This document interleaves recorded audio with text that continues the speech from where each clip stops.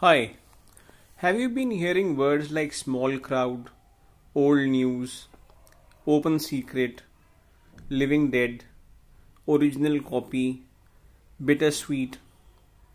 Aren't these words confusing? Don't they have opposite meanings? Yes, the words with opposite meaning, when joined together or placed next to each other to create a unique word or phrase, are referred to as oxymorons. Interestingly, the word oxymoron is an oxymoron in itself, made up of two Greek words, oxys meaning sharp and moros meaning dull. Hence the word oxymoron.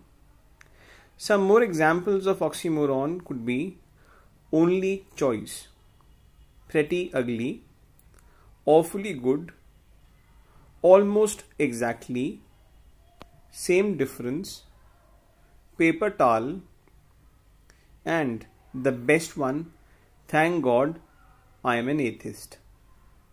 Thanks.